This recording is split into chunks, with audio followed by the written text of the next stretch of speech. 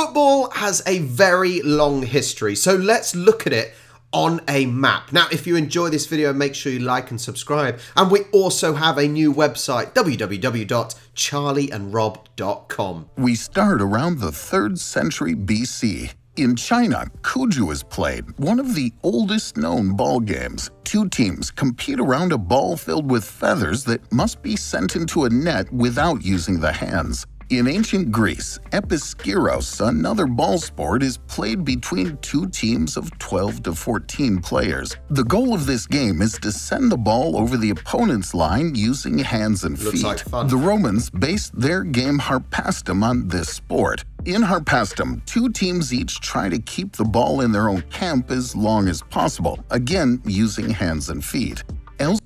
See, this is where I don't think you can say about the history of football, because this isn't football. This isn't football as we know it, and it probably isn't football at all.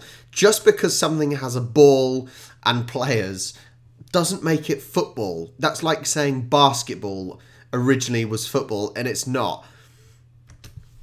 Elsewhere in the world, many ball games are played with local rules. Around the 12th century, in northwestern France and the British Isles, a ball game is played that's called soule in French and mob football in English. The rules vary slightly from one region to another. Globally, a match pits two villages, two parishes, or simply two teams against each other.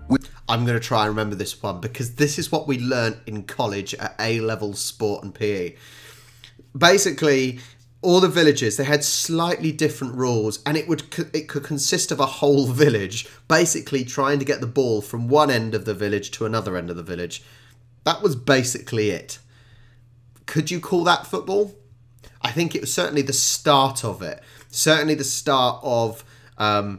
you have to start somewhere, and the rules slowly started coming in to basically meant that when one village played another village, they had the same rules. Which can be composed of several tens of players. The goal is to drop the ball into the camp of the opposing team. This can be in front of the local church door, in front of a wall, or even sometimes in a pond. The ball can be played with both the feet and hands. Most often, it ends in violent free-for-alls. In 1579, in Chesterton, a match between Cambridge University students and villagers got out of hand. As a result, Cambridge students thereafter only played on their own university field. At the beginning of the 19th century in British colleges and universities, team sports are seen as a good way to train young people in discipline, team spirit, and leadership. I do love it when my home city, Winchester, is on videos, TV, YouTube. Winchester, there it is. Basically a load of posh boys. I didn't go to Winchester College. At the same time, the Industrial Revolution and the advent of the railroad facilitate exchanges. The idea of organizing inter-university matches appears, but each team plays with its own rules, and the first meetings are confused, especially between teams that mainly favor dribbling, that is, playing with the feet, and those that mainly favor handling, that is, playing with the hands. For a successful match, it therefore becomes necessary to either negotiate the rules beforehand or to divide the match into two halftimes and to play with the rules of each team for one half. In Cambridge, students from different universities meet regularly to try to establish common rules. In 1857, the Sheffield Football Club is founded as the first independent club in history. The pronunciation and the word, it's not the pronunciation, sorry, but Sheffield, it's not the Sheffield, it's just Sheffield. You don't need to put the in front of every club. It's not the Southampton, it's not the Manchester, it's not the Arsenal. Just Arsenal, Southampton, Sheffield. Don't put the "the" on the end. That is not linked to a university or institution. The club plays under its own rules, which are similar to modern football.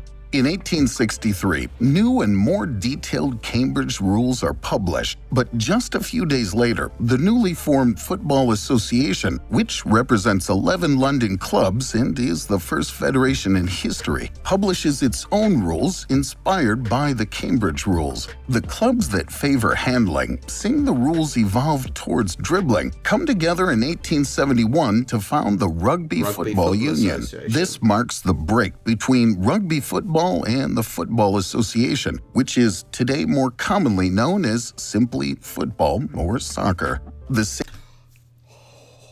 Don't do it to me. Don't do it to me. Same year, the Football Association organizes the first FA Cup. The matches last 90 minutes and feature 2 teams of 11 players, including, for the first time, a goalkeeper.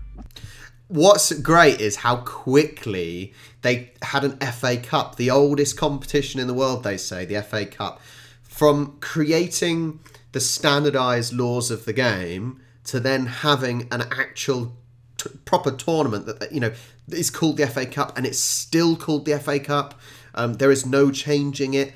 They got it off the grounds quite quickly in the grand scheme of things there. In 1872, the first international match between England and Scotland takes place and ends in a draw, 0-0. It's not 0-0. I'm so sorry for the American narrator. It's just 0-0. 0-0, 0-0. Not 0-0, not 0-0. I'm sorry. I'm sorry. Calm down, Rob. Calm down.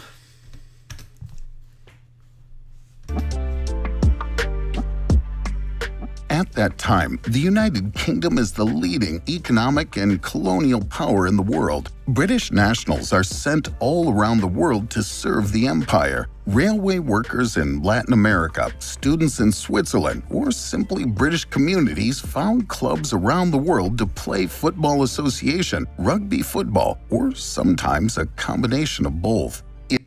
I don't know if it's going to actually explain, but the main reason why football spread across the world so rapidly was because of religion.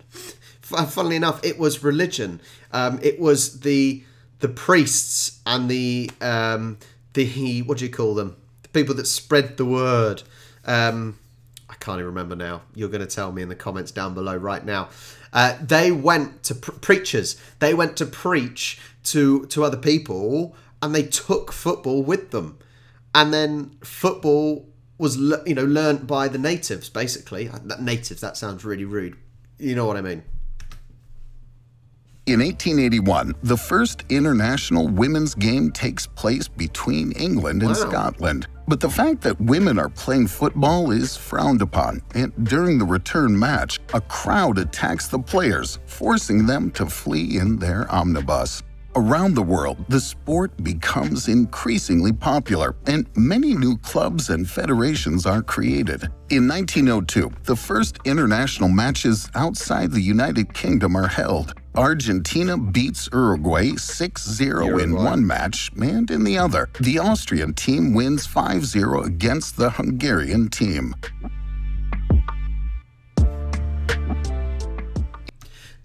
It's just amazing how quickly the game spread. 30, 40 years? But that is so quick to then be playing international matches. It's astounding. Football is the world's game. And it is incredible how it has had the ability, unlike other sports, unlike Aussie rules football, that just hasn't had the ability to spread across the globe like football has. In 1904, the Fédération Internationale de Football Association, or FIFA, is founded in Paris. At first, it brings together 7 countries, with its role being to organize international matches. More nations quickly join FIFA. However, France is opposed to England's application because it wants each country to be represented by a single federation. The United Kingdom has the 4 oldest federations in history, and they don't want to merge. Finally, after a vote, England is admitted separately. In 1908, at the London Olympic Games, football is officially admitted for the first time. Professionalism being then forbidden at the Olympic Games, it's the England national amateur football team which represents the country and which wins the gold medal. In 1910, FIFA exceptionally accepts the application of Scotland, Wales, and Ireland. The 4 British federations could therefore play international matches, but at the Olympic Games, only the England amateur team could represent the country. In 1912, at the Olympic Games in Stockholm, it wins again. In 1916, during World War I, Argentina celebrates its 100 years of independence by organizing a football tournament with Brazil, Chile, and Uruguay. On this occasion, CONMEBOL, the first continental confederation, is founded. In 1920, during the Antwerp Olympic Games, in which Egypt is the first non-European country to participate, Belgium wins, and in 1924 in Paris, Uruguay wins the gold medal in its first participation. Football becomes so popular that many leagues become professional, and as a result, more and more players could no longer represent their country at the Olympic Games, which remains reserved for amateurs. FIFA then thinks of creating its own international competition, which would consist of professional teams. The FIFA World Cup, I'm pretty sure, is the most watched sporting event around the world, the FIFA World Cup. And it's the World Cup is a tournament that even non-football fans seem to watch and get involved with, and it has that effect on people. It really does. It gets non-football people involved and actually passionate for their country. In 1928, during the Olympic Games in Amsterdam, FIFA announces its project to create its own World Cup. Uruguay, after its new victory at the Olympic Games, is chosen to host the first World Cup, which would take place in 1930 on the occasion of the centenary of the country's independence. Uruguay undertakes to build a new stadium for the occasion, but in Europe, the players and federations have little interest in this event, especially since it takes about 2 weeks by ship to reach Uruguay, and therefore the entire trip will take 2 months. After many negotiations, only 4 European countries agree to participate. The World Cup final is played between Uruguay and Argentina, whose rivalry is so strong that a referee can be found only a few hours before the match, and who agrees to adjudicate the match only if he is protected. Both teams come with their own ball. One half is played with the Argentine ball and the other with the Uruguayan. Uruguay wins 4-2. 4 years later, it's the turn of Mussolini's fascist Italy to host the World Cup, which is the first to be broadcast live on the radio. Uruguay chooses not to participate in response to the lack of interest shown by European countries for its cup. In the final, Italy wins against Czechoslovakia 2-1. I tell you what, it does make complete sense that the World Cup at this time was going on, but transport was so, well, it took a long time to get from Europe to South America, for example. And so the difficulties that they would have faced at that time with hosting a world tournament, wow, it honestly puts things into perspective a little bit. How lucky we are now just to be able to fly and jet off to wherever we want.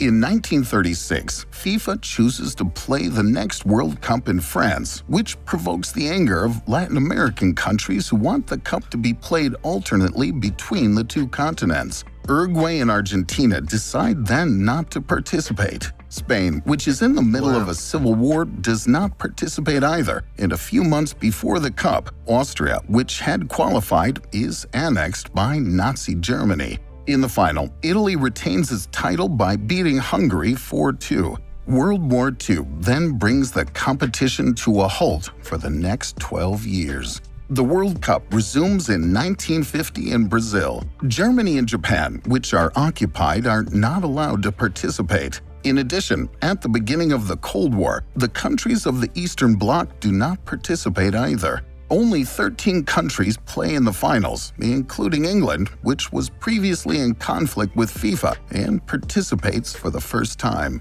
But to everyone's surprise, England is eliminated in the group stage after losing to the United States and Spain. This is the only World Cup that does not end with a final, but with a finalist group. Wow. By chance, the two favorites, Uruguay and Brazil, face each other in the last match, which is played in the brand new Maracana Stadium with a record capacity of 200,000 spectators. A draw would be enough for Brazil to be champion. However, Uruguay wins 2-1 in front of a stunned Brazilian audience. It's funny because with everything going on recently with the Qatar World Cup and the Russian World Cup, you know, it's always FIFA trying to not bring political issues into the sport. And I completely get that. You know, I don't necessarily think politics should ever cross the line into football because it's about the sport.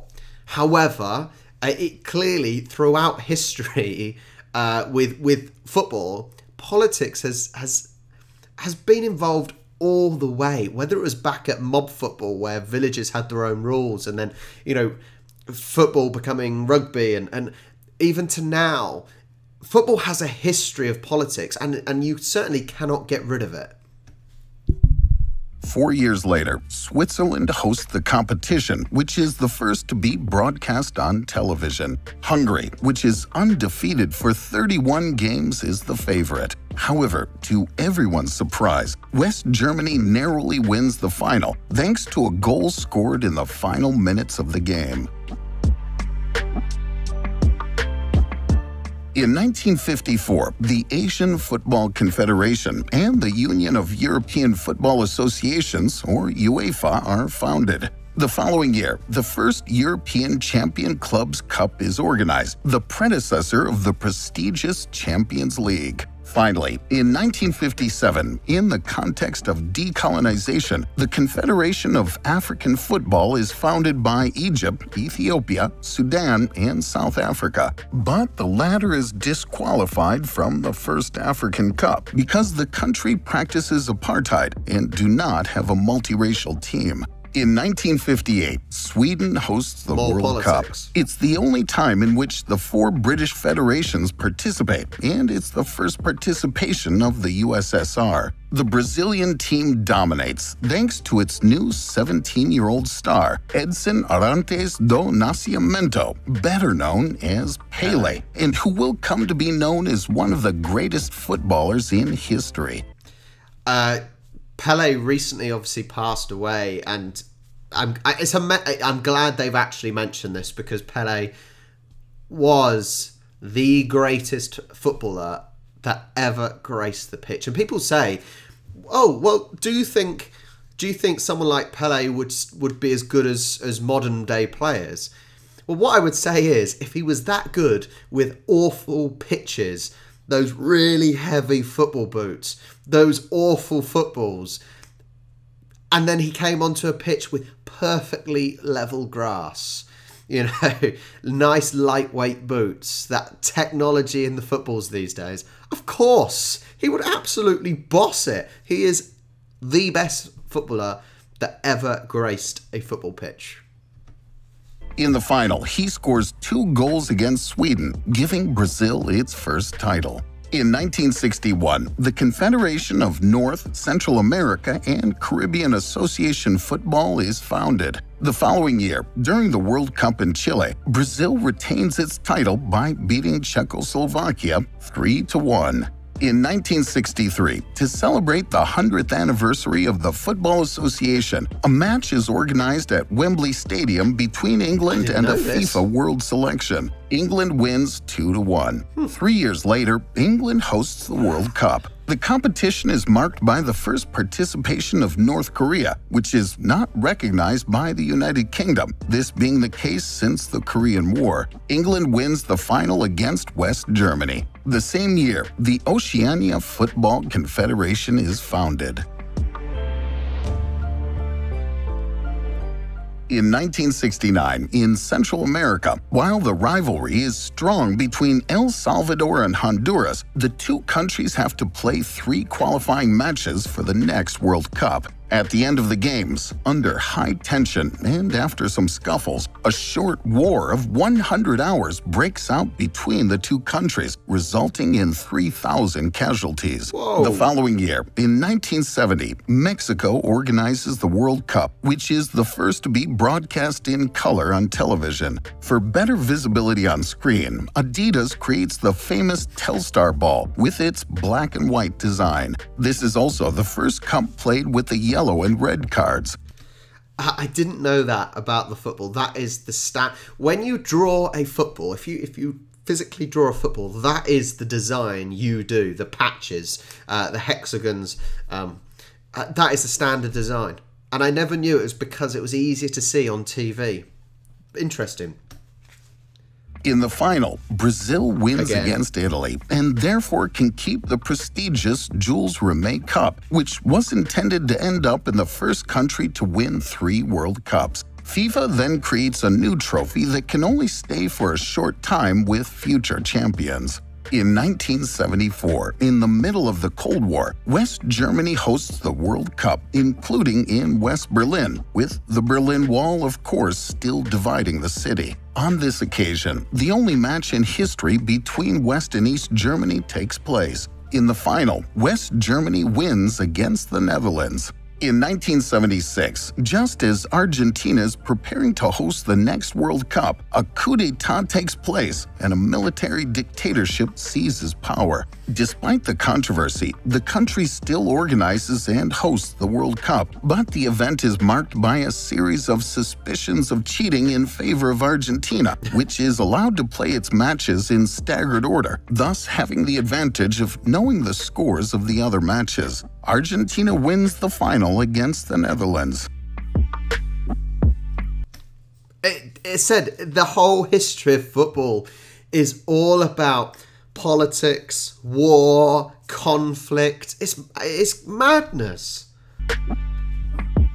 Football becomes more and more popular in the world, generating more and more money through ticket sales, TV rights, merchandising, and advertising. Clubs are getting richer and attracting more and bigger investors, while the value of players is rising. In 1982, FC Barcelona buys the new Argentine star Diego Maradona for a record amount of roughly 7 million euros. That same year, post-Franco Spain hosts the World Cup, which is the first to be played by 24 teams and which is seen by 1 billion viewers worldwide. The event is marred by the match between West Germany and Austria, which is called the Disgrace of Gijón. After a German goal, the two teams who are sure to be qualified slow down their game, eliminating Algeria. On the other hand, France and West Germany face each other in a match full of twists, and it's the first of the competition to end in a penalty shootout. In the final, Italy wins against West Germany. Hey, I've always said, the best way to end a football match, especially if you're a neutral, is a penalty shootout. It is the highlight of any neutral football match. Honestly, penalty shootouts for the win. In 1986, Mexico hosts the World Cup again, replacing Colombia, which had withdrawn. Diego Maradona is at the top of his game. During a match between Argentina and England, he scores a goal with his hand that's validated nonetheless and becomes known as the Hand of God. 4 minutes later, he scores one of the most beautiful goals in history, which comes to be known as the goal of the century. In the final, Argentina wins against West Germany. 4 years later, during the World Cup in Italy, West Germany takes its revenge by beating Argentina in the final. In 1991, the first Women's World Cup is held in China and is won by the U.S. team. 3 years later, the United States organizes the World Cup. A reunified Germany participates for the first time, as well as Russia after the fall of the USSR.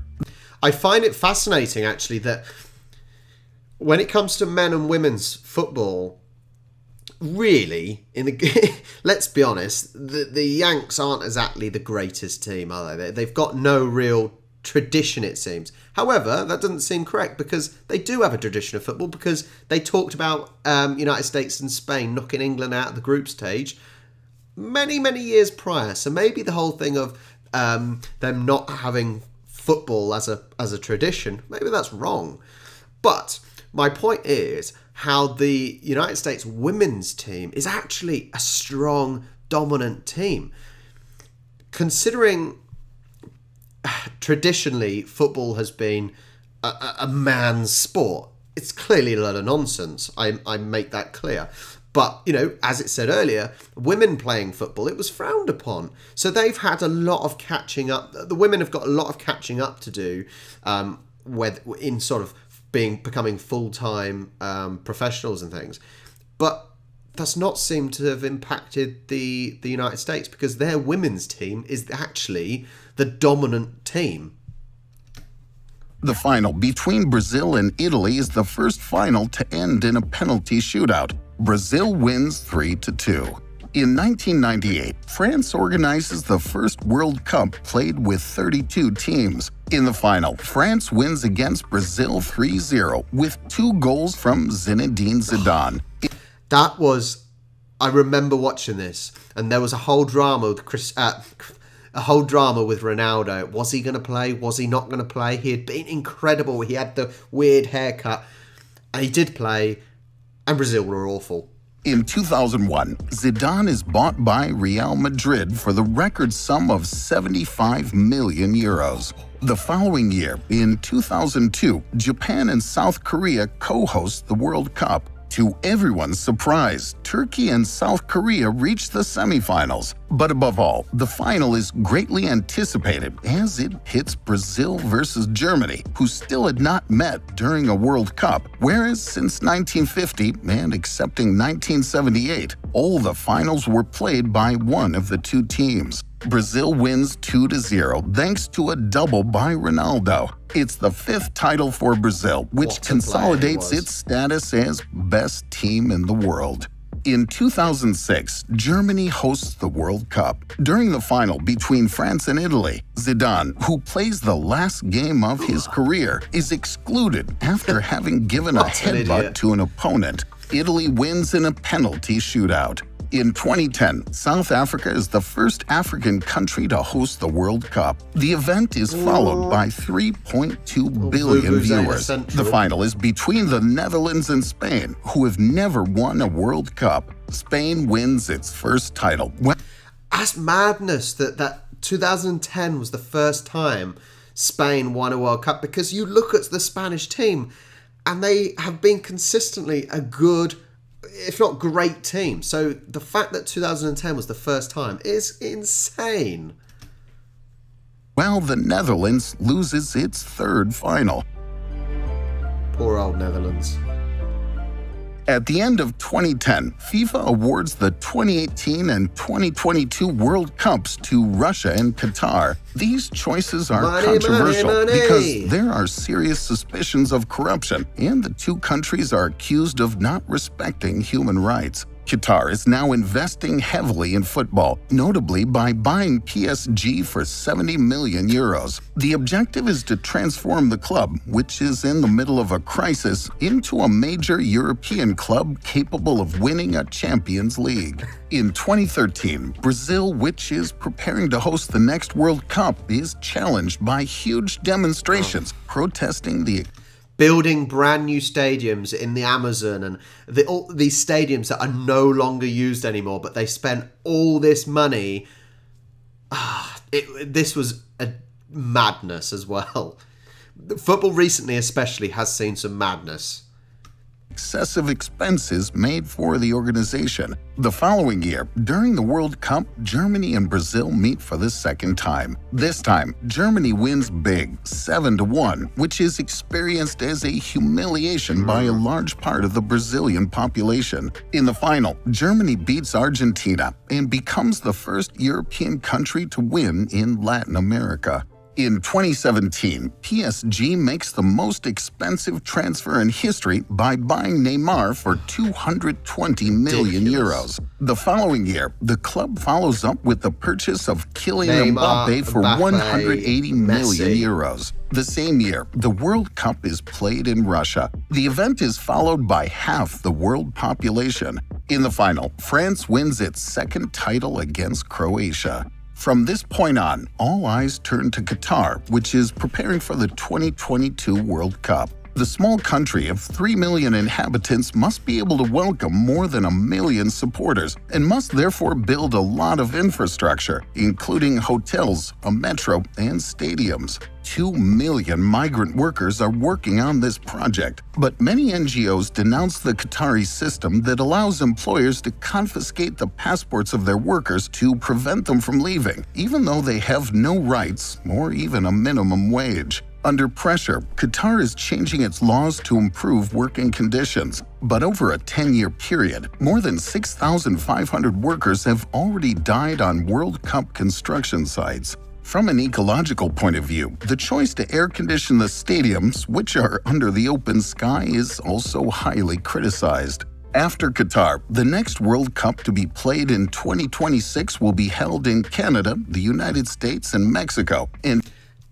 Is that not me? Is it me? Or is that a large distance to be travelling?